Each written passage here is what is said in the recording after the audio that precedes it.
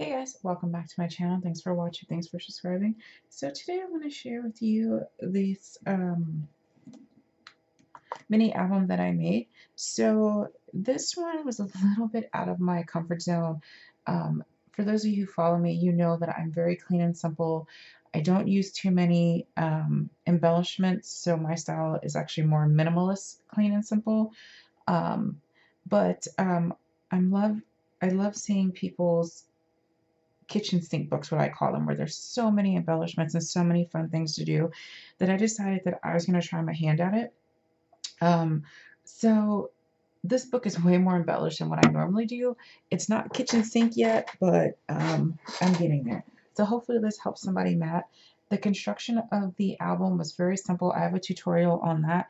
It's a really fast book, but it has a lot of interaction in it. So you can make several of these for Christmas gifts, and depending on how you mat, they come about quickly. And to be honest, doing all this matting was probably, for me, it was probably a total of 8 or 9 hours. So, yeah. So here's the cover. I use the flat back pearl. Well, all of this came from Country Craft Creations. Um, this is a design team project. Um, you guys can see my haul video and you can see this whole paper collection. It's Doodlebug Milk and Cookies. So on the cover here, I use the flat back pearl strands just to kind of outline the book. I used this is from the ephemera pack, and it just says Christmas. This is one of the cut aparts, and actually I have the full size one here. I just trimmed it down. Um, the tree with the 3 stars was one of the sticker packs from the paper collection. I had a tree, and I have this one. These are called Doodle Pops. So they're super cute. They're popped up, they're layered. This is all I have left from the ephemera pack and some pieces out of the collection that I cut out. But when I say I used up everything, I tried to use almost everything. The sticker sheet, I didn't use everything, but I left some stuff I think I'm going to use on a different project. The seam binding all came from Country Craft Creations. Gorgeous, gorgeous colors that match the collection perfectly. There's like this wine color, there's a baby blue, a mint green, and a pink. Let me go with the spine. The spine I just left plain. I don't know what I'm going to do with this yet, but I just wanted to do this video. I'm probably going to decorate this with something. In the back, I just left it a little plain. I put the Merry and Bright sticker and the Happy Holidays washi tape. Okay, so let me see if I can zoom out just a smidge. Sometimes it works, sometimes not. And I can never remember if it's like Alt or Control to plus or minus. There it goes. Okay, let's zoom in just a little bit. Okay, there we go. Okay, so I also made a few tags that I'm going to use to show you with the interaction in the book. These are the tags. I just used the scraps from the red paper. Oh, the red paper is the linen cardstock from Country Craft Creations as well. And I had that in my stash. I actually bought it for another project, but I bought way too many packs, so it worked out perfectly. I used my Wink Stella pen, as you can see, throughout this entire album. I just wanted a little extra shimmer and glitter. So again, I just used the scraps and some pieces from the ephemera pack to make these tags. So you could use these as photo mats or just decorative elements, or you can even use them as cards if you wanted to. Oh, I didn't wink anything on that one. So I just randomly put a little sparkle, as you can see, just to a few pieces. Give it that shine. And then I made these two. I didn't like anything on that. So we'll use these in and out of the book. And I did use this tutorial. This is the punch board bow and the brushed brushed gold. color. Okay, so you just untie it somehow.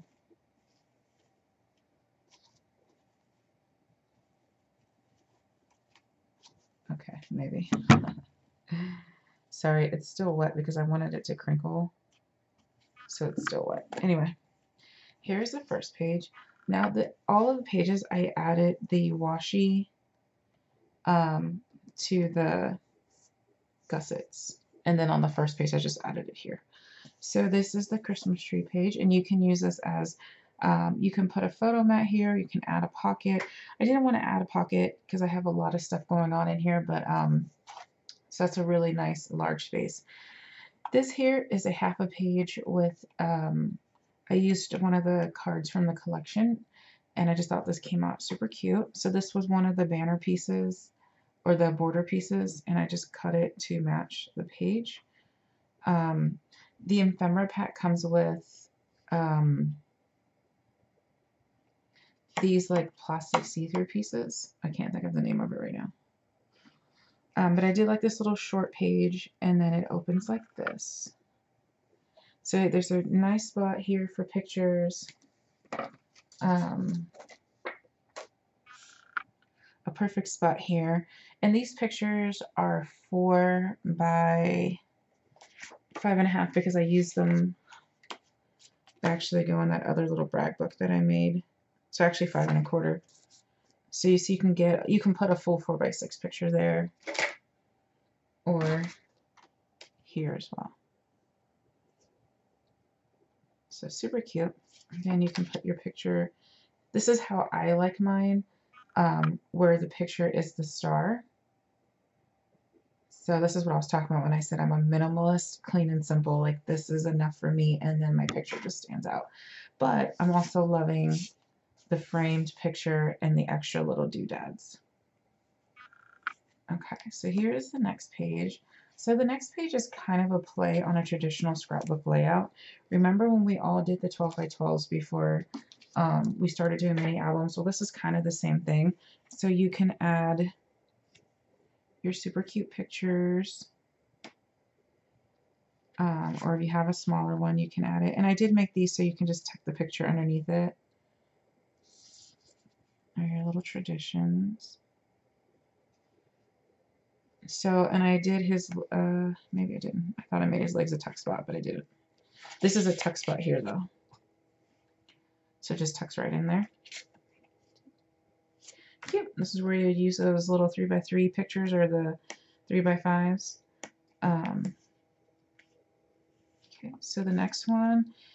This layout is a pocket and 2 little pictures. So here's the pocket by itself. I thought it was super cute. I just added a border piece from the sticker collection, and I just went to sell with all the little pieces. Nothing else was needed. And then I made these little booklets. So you can journal in them. You can add more pictures. You can add a picture to the front if you really wanted to. And then have like 2 pictures on the inside and maybe some journaling. See how cute that is. And that, again, that's just using the paper and one of the stickers. I just popped it up on with foam tape. Here's a booklet that I did that's completely flat, so nothing's popped up. I just used a border sticker. I'm sorry. I used a border sticker and one of the sayings from the cut apart page. And again, you can journal or put your pictures inside. And this one you can use as a card. Maybe you want to write a special note, Merry Christmas, or you can just give it like this. It's really cute. Or you can put more pictures. Okay. I got glitter all over my picture. Okay, so this one I thought was super cute, to have just a piece of the ephemera. Oh, I also had the gingerbread men. Let me see if I can find the pack. It's gingerbread men and little candies. There they are. It's upside down, but it is the shape sprinkles. And this one happens to be the gingerbread and the candy. This is called Sugar Plums. Right, so there. So I use the little sugar plums here and here. Again, use your smaller, do I have a smaller picture? I have my big old selfie picture. So you can use your pictures here. That's actually pretty cute. And then you flip up, and I have a spot for journaling. It just says Winter Wonderland, or again, you can put your massive face pictures if you want. And then this one down here just says you're the icing on the cake. Put your, these are, let me tell you the exact measurements. These are 3 by 4 1/4. So it's probably 2 7/8 by 4 1/8 is the white. So, I mean, it's still a great room for a great picture. And then again, you can stick your pictures here. You could even take this stuff out of the pocket and you can put a picture here and just have maybe this one tucked in like so. That's what I love about interactive books. You could even do that. And have this one behind. And you just kind of place it. Just have like a little sneak peek of a picture. And that's where these come in. So if the recipient wanted to take the, use these as greeting cards, they can always take those out and then add these. Just plain old tags. And these are cute too because you pull them out and you have a picture on the back or some journaling or something like that. I feel like I'm forgetting something on a different page, but okay, so that's that. Let me put all this back together. I'm not sure if I'm going to give this book away. I'm going to keep it for myself because I really love it. Okay, so this is my full layout. I like to do full layouts on the middle of my books. These are tuck spots, so you can tuck your tag. Oh. This is how you know you have quality cardstock. It's 2 layers, and mine just popped up. I just like hit it the wrong way, so one of the layers came up. But that's all right, because I rather have 2-layer quality. There we go. No worries. So it's a tuck spot. This side here is a tuck spot too. It holds the cards in. It will hold your pictures. Several pictures if you want. You can even put some more what I call junk. You can put some more junk in it if you want. So it's a pretty thick tuck spot. Both sides work like that, or if you don't even want the tuck spot, you can just put your pictures in like so and leave it like that. And you can, put your another saying or something like a Merry Christmas or Happy Holidays, or you can journal up there. Let me show you.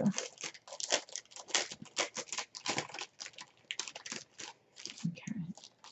Say you just wanted a little chimney, you could do that.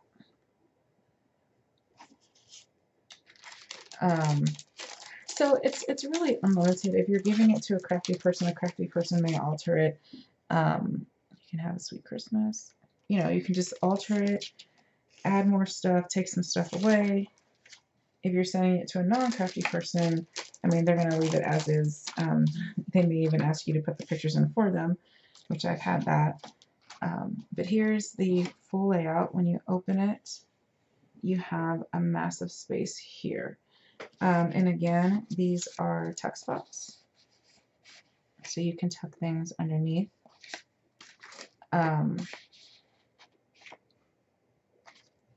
This layout would be super fun if I had like pictures of my kids or something, and you know, you have the parents on either side, and then you can put your kids in the middle. Say you have a few configurations. That's what I would do. You know, pretend like that's a picture. So you can do that. You can do like your family journaling. If you have the big 8x10 pictures, this will fit, you know, like I've seen people where they've cut them to fit.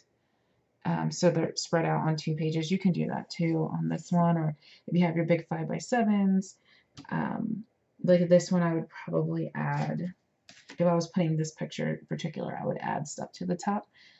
Or maybe just leave it as is. They're super cute. Or you can just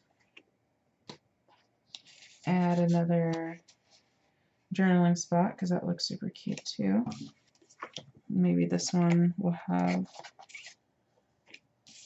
I don't know, the tree. You can just kind of layer it up. So it still looks really cute. Okay. I think this is my favorite page. Obviously, it's very simple. Okay, so that's the middle page. And this is only 5 pages, but with like the full interaction, the flips and stuff. I did the tutorial video first when I constructed it, and so I did not have these pieces, and all I did was take a 1.5-inch strip of red, and I punched the Martha Stewart punch, and I score taped it to this flap, I guess you want to call it, and you can't tell. Because I wanted it to touch, at first I didn't want it to go all the way to the edge, and then I decided I did want it to go all the way to the edge. The Milk and Cookies, again, is just from the cut aparts. Okay, here's the next page where we just kind of repeat ourselves. So here's another pocket, and with this pocket I went ahead and added a strip from the cut aparts on the Merry Christmas page, and it's the same configuration. It has the large one that we can use as journaling or a book. You can actually add a white computer paper to the middle of this with some ribbon, and people can use it as a Christmas wish list, or, you know, an address book where they need to send their thank you cards or whatever. Here's another flat one, and these are just 2 from the cut up. Actually, all 3 of these are from the cut aparts. Just kind of layered it up to give a flat element.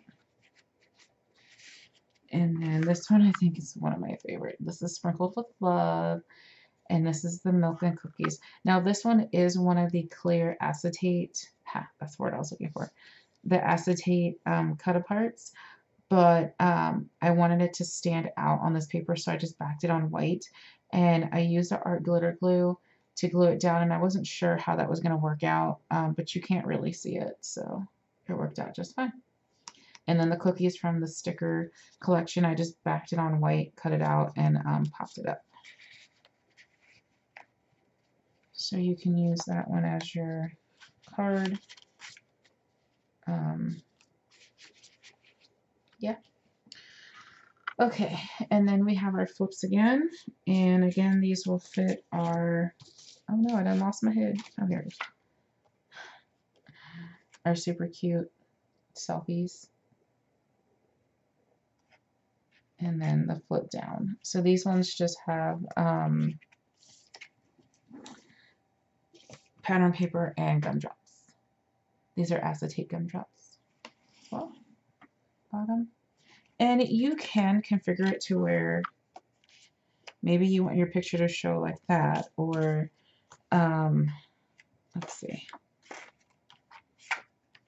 Maybe you want one person to show there, and the other person to show. That would have worked out. That would have been great. So you can do that. That would be super cute too. Or if you want to have just one picture in the middle, it still looks cute. Well, okay. If it's like just you peeping out.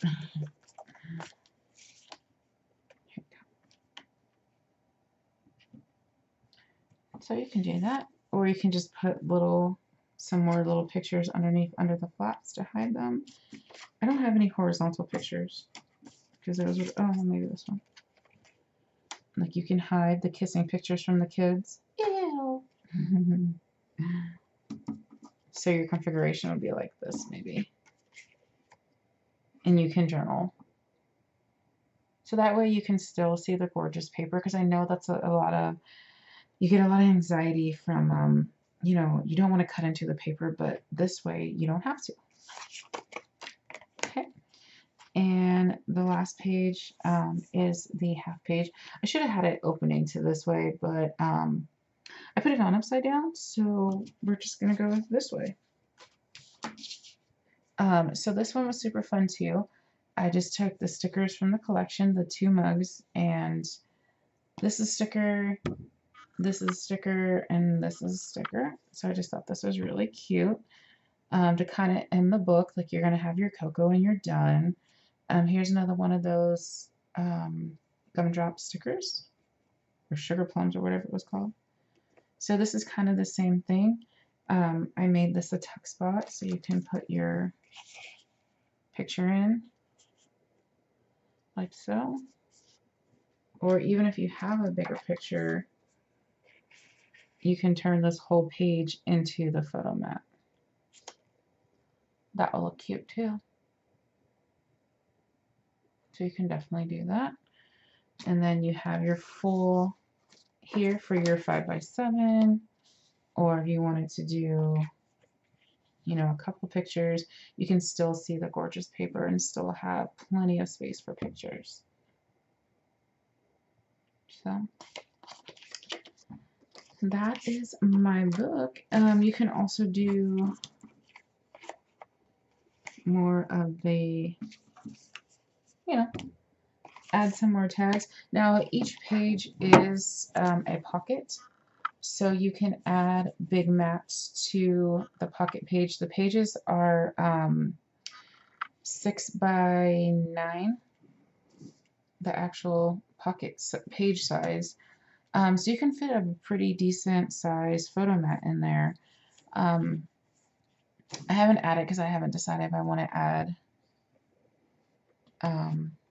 pockets to there, but just to show you, it can fit in there like so. I don't know if you guys can see that. Yeah. So out of the tutorial, again, let me just show you the quick changes, or what I added on. Oh, my washi's just too big. Oh well. For this little half page, I added this 4.5 by 6, or 4.5 by 6.5 to the flap, and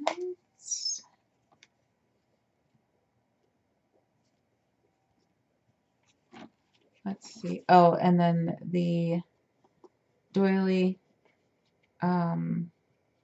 pieces to the centerpiece. And I think those were the only two. Oh, and then the back here, I added this photo mat to the cut page, or the half page, whatever you want to call it. And this is 7 7/8 by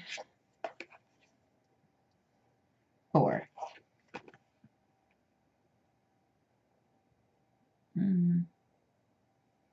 Actually, I think it's 7 3/4. Yeah, 7 3/4. Sorry, 7 3/4 by 4. I honestly just used a piece of scrap that I had when I cut off the a different photo mat. So that's all I use. I kind of save paper, so I don't have too many red leftovers. I'll show you what I have left. And I always save these because you can use these on different projects. You can make more tags. You can make little booklets. But out of the whole paper collection and the red paper pack, I didn't even use a full red paper pack, so I don't know how many sheets I used, but this is all I have left. So pretty conservative here with the paper. I don't know if that's the word I'm looking for. I'm so tired, guys. But yeah, I mean, this is all I have left over, which is big enough to make 3x3 cards and my 2 from tags. And I do save like these little 1/2 inch pieces because they're nice to put like border pieces on there. That's what I did to this one. I just thought it gave it a little extra zing. Um, so yeah, so I hope you guys like this, and stay tuned for the video, for the tutorial. Bye. Oh, and you know what? One more thing, sorry. The tutorial does not have the matting. So I'm going to flip through this one more time in case you want to mat exactly how I did. You can. If not, then go ahead and shut the video off and have a great night.